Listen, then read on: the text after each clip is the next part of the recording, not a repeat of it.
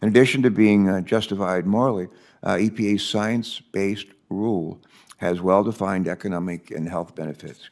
For example, this rule will create up to $13 billion, $13 billion, that's billions with a B, in annual health benefits and healthier air for an estimated 80 million people who live downwind. That means fewer missed days of work and school, fewer emergency room visits, and fewer premature deaths. These reductions are also eminently achievable. In fact, many upwind polluters already have the necessary pollution controls installed, but they've chosen not to run them much of the time. To me, that's not an undue burden on upwind states. It's basic fairness. I think it's just basic common sense.